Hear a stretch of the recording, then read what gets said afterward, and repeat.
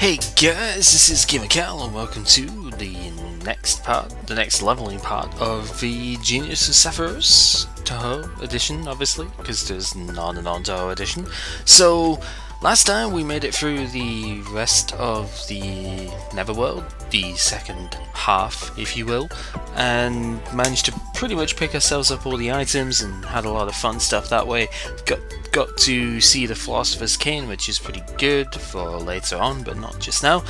And, well, this time we're going to go ahead and knock out every enemy in the stage and go from there. So, the way that I have this set up is pretty much the same as before. I could go ahead and level Alice, because honestly Alice is kind of underleveled at this point, but she'll get the levels when she's needed. Honestly, she's fine in terms of defense right now and everything, so I don't really need Alice too much for leveling, so there is that. However, we do have a reasonable bit of new equipment to go over, so let's just do that just now. So, because of the donation box I got earlier, that means I was able to make the armor for Reimu before, but I've also now made her second tier weapon. So I used all the celestial peaches I had last time on stuff, and this is one of them right here. So she gets some exorcism. She's a little bit weaker on the physical attack and a decent bit weaker on the accuracy than she used to be, but it's not really too big a deal because her magic attack has gone up a little bit, and she has extra damage on her spirit signs and amulets, which, going along with her bombs +2, is actually quite nice. And I'll need to redo her growth tree stuff, but she might actually have a few points in the sword tree right now, so I could probably put those over and raise her strength a little bit further. Sun Eyes the same as before, so that's fine. Obviously now have the Great Maid for Sakia, so you can see her mammoth 195 physical attack. It's absolutely ridiculous. Also, she gets a Slayer on Foreign Gods now, which is the demon and angel type monsters that we have seen before. So she no longer has the Slayer against the frogs and the slimes and stuff like that, but she gets the Slayer on the more powerful enemies, so very good, and also makes her practically immune to light and dark. As you can see, it's not a full immunity like the symbol would say, because the highest immunity a character can have is 87.5%. Enemies can be fully immune to one type of damage, but player characters can't. So, yeah, but even so, light and dark being resisted that heavily is really, really good. It is going to make it a lot easier to grind through this. Should be noted that the stronger weapons have lower accuracy than the weaker ones, so she is, Sakuya now is 3 points lower in accuracy than she used to be. I may want to raise her induction, the murder tree I believe it is, to increase that accuracy, because it's pretty bad right now, but yeah. Marissa now has her second tier armor, or I think it's actually her first tier armor. Armor doesn't get a new set every time, as you've seen. Only certain characters get a new set when you get a new set of weapons. So I think this is actually her first tier armor, but it basically gives her a lot more defense than the armor she had on, and she also gets bombs +1 and a basic immunity to, just about immunity to silence, which is really nice. So yeah, you could have that with the magic booster for more master sparking, or non-directional laser if you want, and it's good. And then for Satori, I've just put the Imitation Slayer on instead. She is a lot less accurate than with the crowbar, but it's a bit more powerful. It also has that nice resistance to restrict status, which is really good. And I can probably buff her sword tree or something to raise the power of this, but essentially it's just a little bit more power, I think a bit more speed as well, and everything is good. And then the last one I made was Satori's second tier weapon, because we will be using Satori in the next stage, because basically I want to go, once we've done this stage, I want to go back and do a little bit of explanation about Satori. We'll have an episode dedicated to her because it's Satori. Why would you not?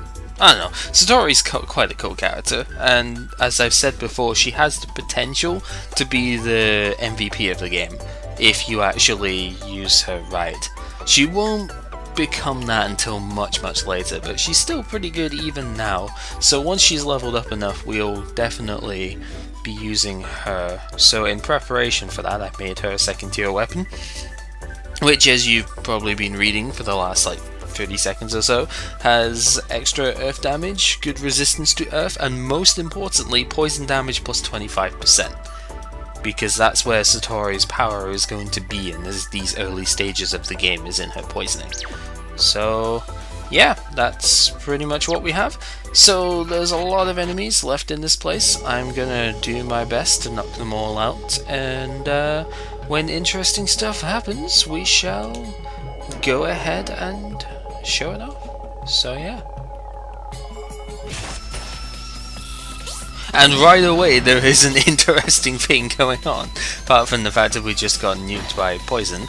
Straight away we already have a new weapon to use, which is, it's not even a weapon, it's an armor, but it's a new thing, and that is always cool. So yeah, we got the Earth Snake armor, which you would obviously be able to guess will resist Earth by 25%.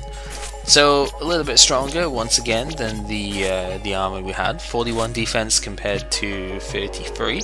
So Sanai gets an extra buff again, which is good, and then the Tori can also get an extra buff with the Water Cat armor.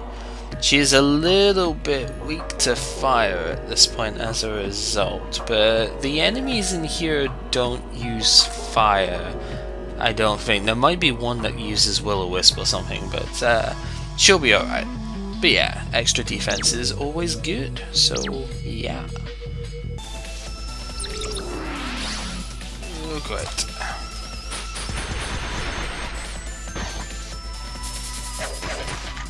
Yeah, suck it, bird. And Satori gets a level up for that too. So yeah. That bird is just terrifying even by itself, so definitely a good thing to take it down like that.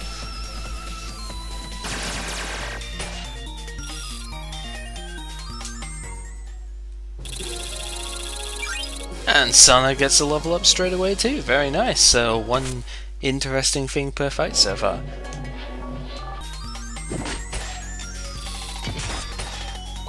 Oh, very nice. Also getting the accessory from these guys too, as well as a level up from Marissa. So very good, very good. So Marissa has a bit more dexterity, which is nice. And we get the Stormhead amulets. So this basically completes the quartet of basic enhancement amulets. So now we have Earth, Electric, we have fire and water. Of course, we also have light as well. We should, we might get darkness if we get it. I believe the shade is the one that drops that, the one-eyed monster from below. So maybe we'll get it, but if not, then well, we just don't get it.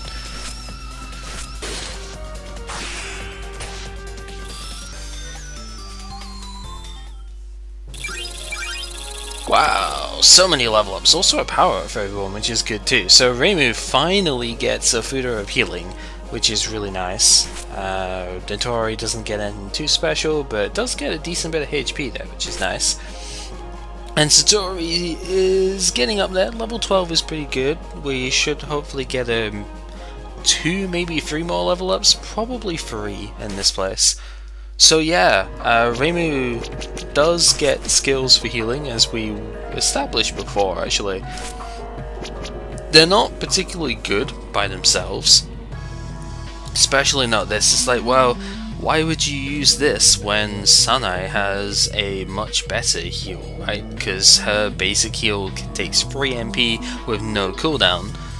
But Reimu has growth tree reasons to use her heals, so if you end up using the barrier tree here, if you fully max it, 25 points, you can see the healing spells actually gain a small area of effect.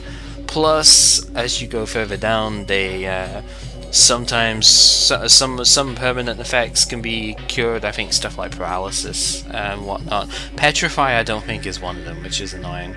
I can't remember. I'm sure I'll be told in the comments anyhow, but yeah, the heals that Reimu can give do get stronger when you actually use the barrier tree, so there's a reason to use them, and they are pretty good, but not when they're uninvested, so do bear that in mind.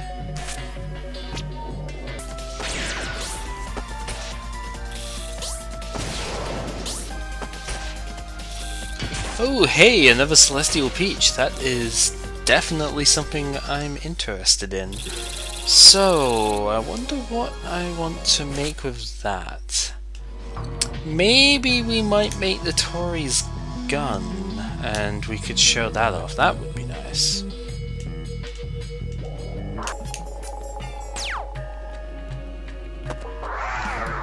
Okay, so the cool thing about Notori's gun tree is, although we might not get to see it here because the battle probably won't last long enough, Notori actually has the capability of basically giving herself any core element she wants. So this is a skill you get with 5 points into her gun tree, and it adds any of the basic elements you want to her attacks.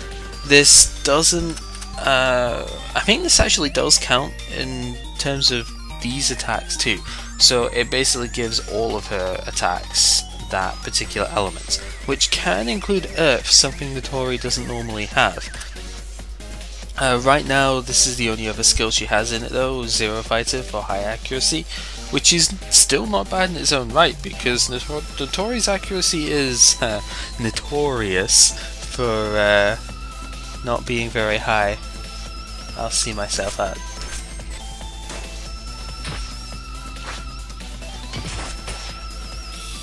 And we get another bamboo, I believe it is, from these guys too, so that is always good.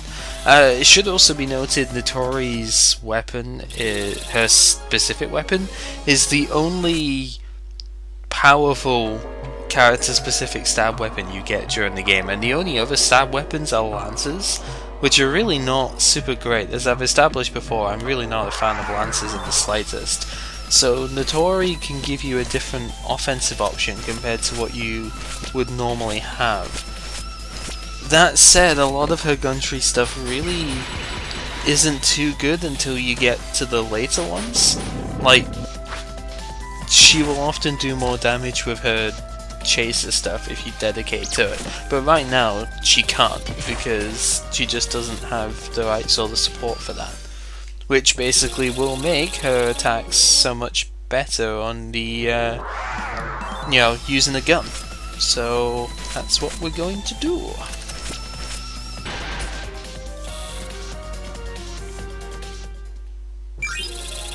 And so Sakuya and Satori both get level ups. So Sakuya gets even more strength in case you needed any more, and there we go. That is the skill that you should have for Satori before you ever try to use her. Poison Art is just extremely good for a whole variety of occasions really, but it's a multi-target poison infliction. It only takes 6 MP too, so it really isn't particularly expensive.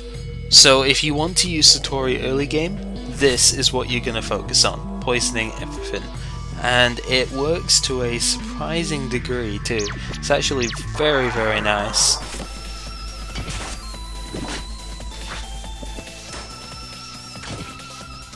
And there was the example of Notori's multi-strike going through. So she can hit twice with her weapon, and that's 25% of the time that's what will happen with this second tier gun. And just because I keep muting my mic, of course, we also get another rock from these guys too. So yeah, pro tip, don't mute your mic if you think you're going to get stuff. Even though I didn't think I was going to get stuff, stuff was given to me as a result, so yeah.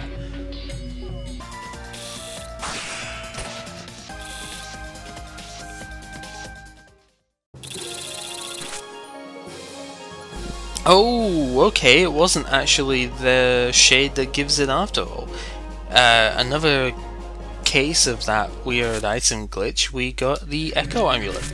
So the Echo Amulet is the dark equivalent to the Daybreak Amulet that Reimu currently has. So now we have one for every element except Mystic, which, if we are really lucky, I believe it's in the next stage that we can get that. But that's another enemy drop, like all the rest of them have been. So we'll have to see if we get it.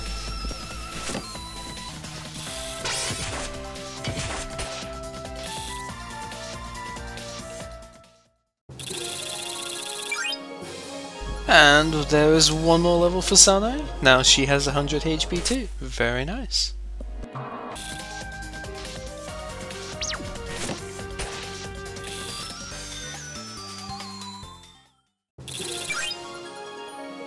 And there is one extra level for Satori, which is very good. Also, I actually didn't go ahead and show it there, but we are now at the point where some of our growth tree stuff actually takes more points to level up than it used to. So when you hit power level 25, your points start taking, or your levels start taking more points than just 100. So we actually need 105 points now for our main party to get their extra power. This continues, I think, until is it 500 points, or is it... that seems too high. It continues, I think, until like 250 points, so somewhere around about there, and then it goes up 10 points a level for a while. I'm sure 500 was important for Summer, but I forget exactly what right now. But basically, it's not just a percentage, it does actually take more as you go further in.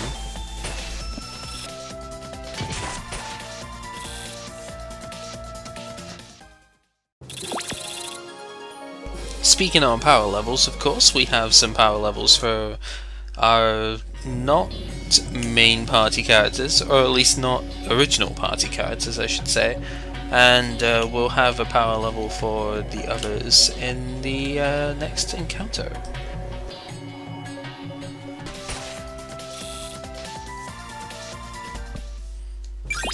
And in addition to that power level stuff, we also get another level for Satori, which includes not a whole lot of stuff, but at least she gets some intelligence, right? Because a warrior totally needs to have extra magic attack.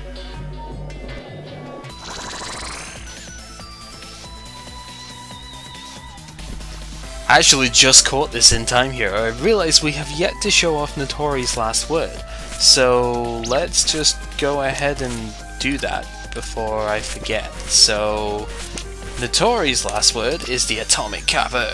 It's a relatively strong attack. Don't let Strength Medium put you off. It's actually a lot stronger than it looks.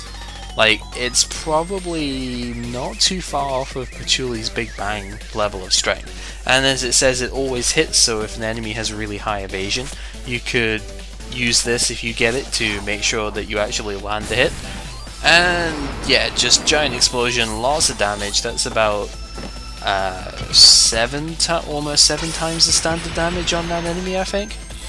Or I don't actually remember, because that enemy is resistant to stuff that way. Like, strike attacks do a lot more damage than that too. So that might not be quite 7 times. In fact, we'll find out here.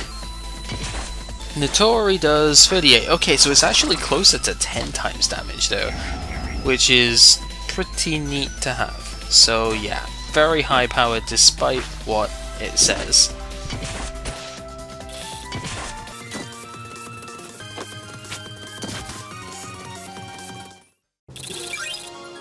And whilst we're here, let's get a level up for Marissa as well, get some more intelligence, always nice.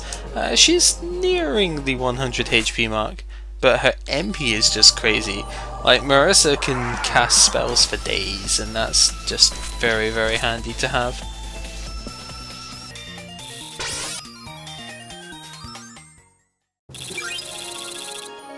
And Reimu gets another level too. So Reimu's HP is actually really nice. 136 is pretty damn tanky for just now. So she might even be a reasonable choice for the center of the Hakare formation if that's what you're using right now.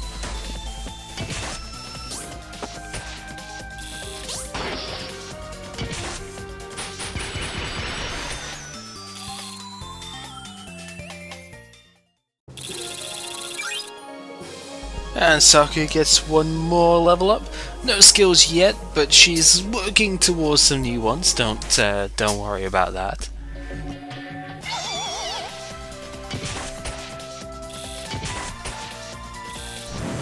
And yet one more bamboo for stuff. I honestly forgot just how expansive the underworld of this place is. This stage is basically 2 stages in one in terms of length, right? Although it's unfortunately not unique in said length, but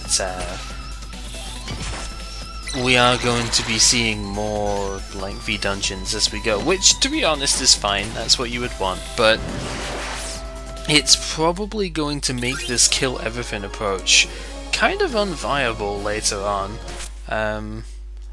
We'll have to see. Anyway, Satori gets a new skill, Collapse Art, which is for lowering the enemy's physical attack. Very nice stuff.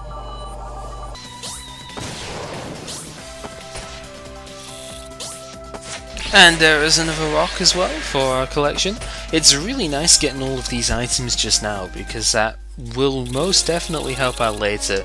Even if it doesn't help out during the main game, stockpiling these items is great for the post-game, so it does help killing these things. I'm actually a bit surprised that magic medals are so hard to get. I remember having 10, like 30 of those by the end of the main game before, but magic medals just don't seem to drop from as many monsters as I remember them dropping from. So I might have to use some of my materials to actually craft them. And speaking of materials, I do think it's important that I show getting all of these, because then it sort of lessens the surprise, for lack of a better word, of, oh hey, where did you get all of these items from, you know, when it comes to crafting something. It's like, oh, you suddenly have 50 bamboo, where did you get that from? Well, I've been showing them all as I go, so yeah. Finally at the second hub. I don't even know if I've killed all the enemies here. I think there's one path I haven't gone down.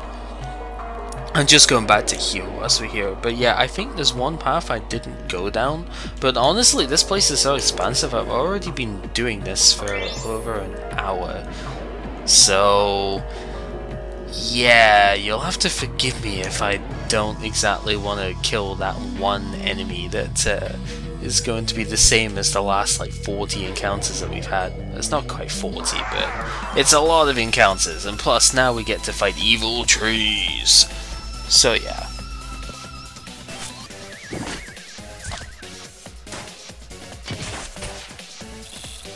Oh, that's what it drops, right, I forgot about that.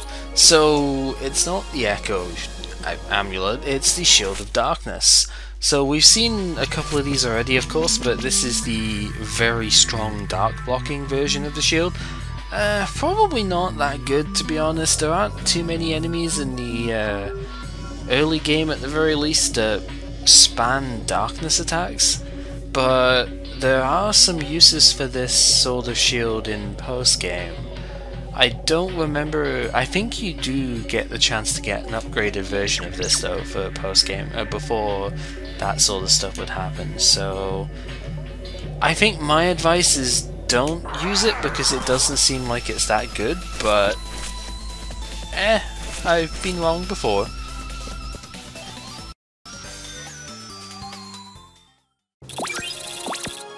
So, more power levels for most of the sub-crew here, and Satori gets a level up with her first spell card version of her main attacks.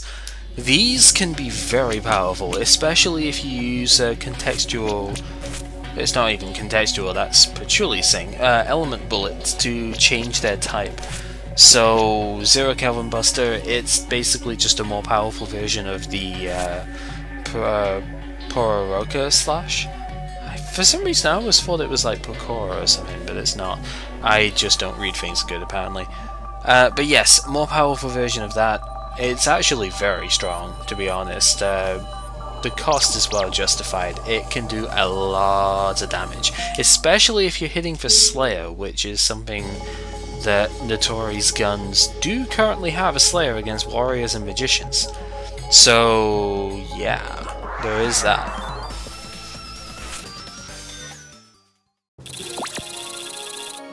And an extra power level for the original crew here. Very, very nice.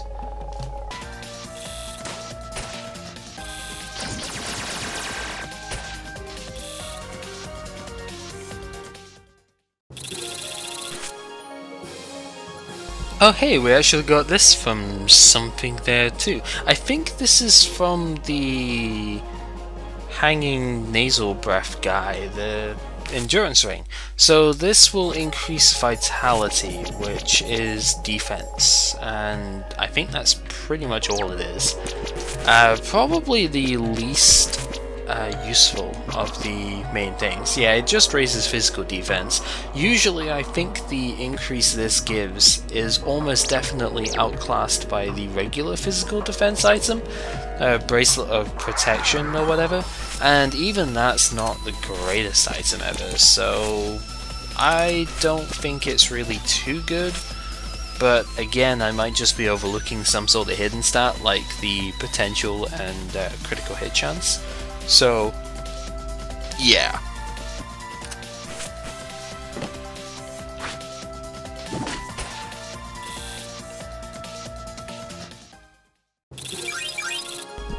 Sunai Satori, extra levels, good, and this...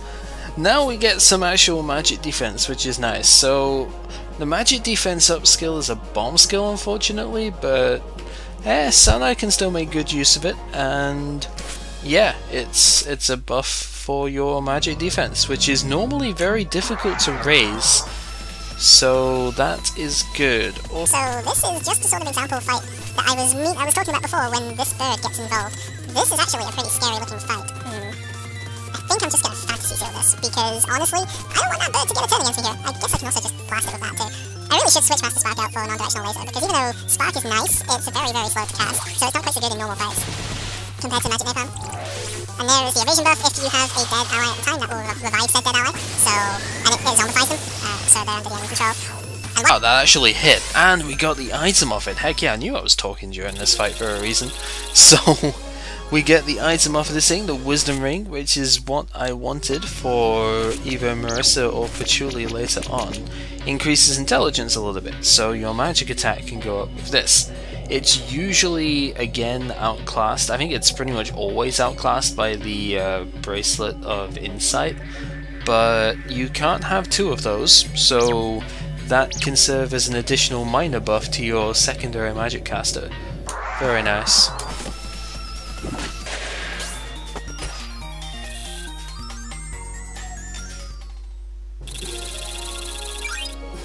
And one more level for Marissa whilst we get stuff, and ooh, that is probably going to be my Master Spark replacement for just now. So I forgot she actually got this so soon.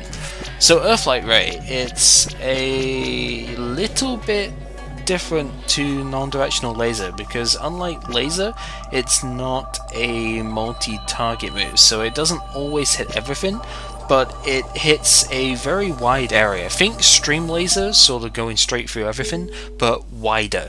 So you can actually hit things, and it usually hits most of the enemies on the board if you target the center. Pretty powerful stuff. And it's a bit stronger than non-directional laser, of course. Slightly more expensive to compensate for that, but yeah, it counts as a love sign, so if you're using that tree, then definitely make use of it. It's a good skill. And you know what? I need to go back and heal soon anyway, so let's just demonstrate it here. Earthlight Ray, it looks cool, and it hits wider than you would think.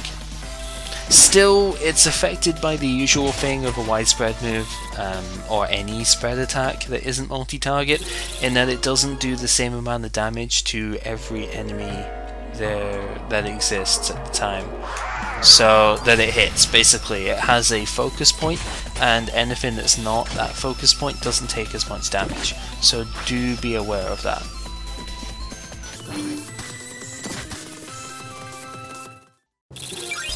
And just as I go to put my light on there, Reimu gets a level up and gets a new skill too.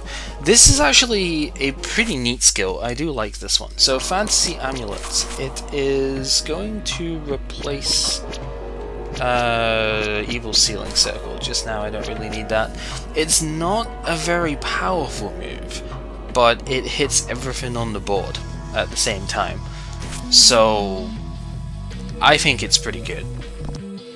The upgraded version of this much later on in the game, like post-game level upgrade, I think it's about level 85 or something she learns it, but the upgraded version of this Divine Amulet is actually a very, very powerful skill, even though it doesn't say that it is. But I still think this skill is pretty neat, and we will probably be making use of it. I can at least show what it is here. I mean, I think personally it probably should have been called the Spread Amulet or something, because that's kind of what it is. Also, holy crap, I guess we're not going to get to use it because Sakura's Slayer there. You saw the screen flash yellow for the first one, and yeah, Sakura's Slayer power is incredible. Like, she gets so much power from her Slayer effects, it's just ridiculous, really. And yeah, 1,700 damage there. Basically, the Slayer crit is what happened there, and that's why the screen flashed yellow. But yeah, that's what it looks like. It hits everything on the board. It doesn't hit that much unless you've got weakness on the go, but hey, against a flood of dart type enemies it would be very powerful, right? So yeah.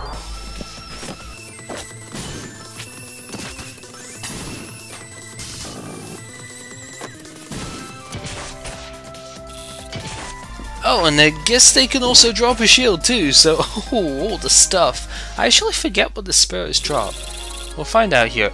It's, hey, well, would you look at that, it's magic metal.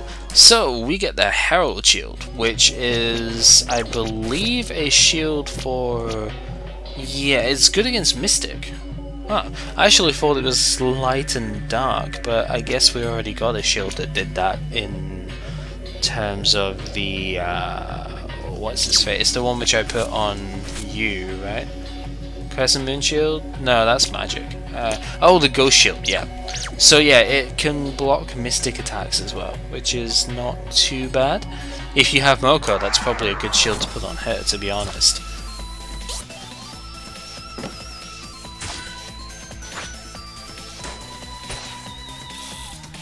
Oh, I didn't actually realize that these guys drop Celestial Peaches too, so along with a power-up for Satori and Satori, we do get a Celestial Peach too. So I guess I might craft somebody else's weapon or something? Or I might make an armor, we'll see. Maybe I could just make Alice's weapon. That might be a reasonable option to get the Dazed Infliction and whatnot. Honestly, at this point, I think I have all of the items I want for stuff right now, but that might change at the end of the stage. We'll see. I'll leave it open as an option just now, and we'll work out what we want to do afterwards. As Satori gets another level 2, which is very nice. I think next level she gets her fire-based skill for spell card stuff, which would be nice.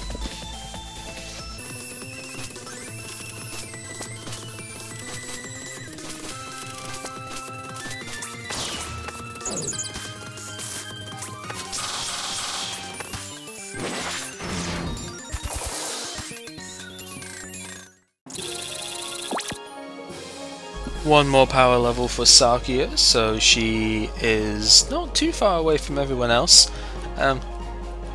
basically just a full level behind, as you would expect really for not being one of the original characters. Ooh, this looks like a fun fight.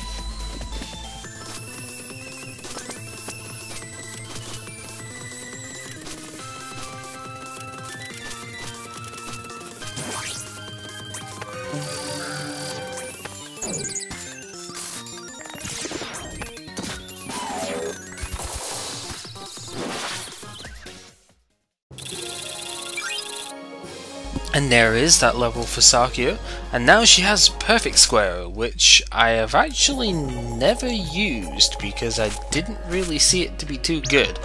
But regardless, we shall show it off anyway.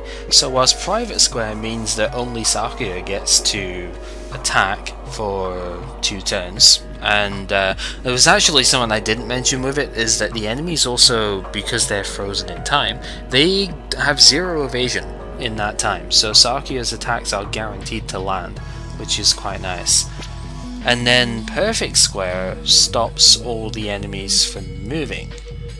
It costs a lot less, and I haven't actually gotten this to work very well before.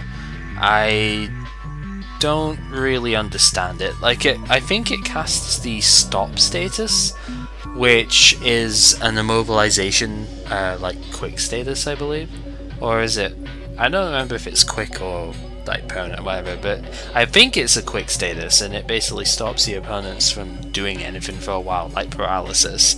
But yeah, I don't know. It hasn't ever proven effective for me. So if somebody knows how to make the most of that skill, then let me know, because I do not have a clue.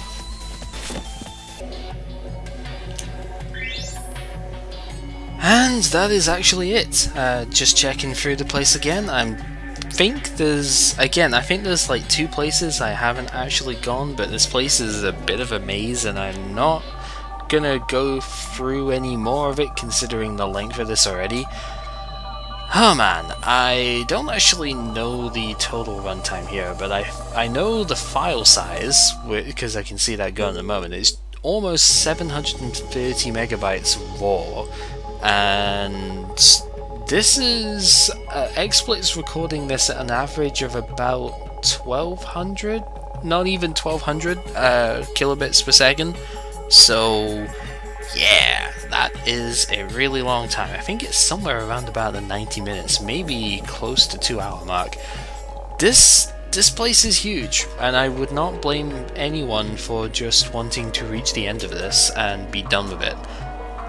That said, I also wouldn't agree that it would be in one's best interest, because let me tell you, the boss here has definitely annoyed a lot of people for one reason in particular, but it's annoyed a lot of people in the past, and hopefully we're going to be able to avoid the pitfalls that will come about as a result of this. But yeah, do not believe the playtime. The playtime, I believe, is glitched, because yeah, obviously we have not been playing for 362 hours. I haven't even had this one switched on for that long. That's like an artifact from my previous plays and stuff. But yeah, this is kind of what we're at the moment, I suppose. So, this has been Gamer Cow playing the Genius of Sapphirus, and next time we go ahead and take on Yuko, right? Because Yuko is totally the culprit, and well, she even sort of sounded like it in that mid-boss cutscene thing, right? So yeah, we're totally gonna end this instant, right? That's how it all works, yeah? See you guys next time.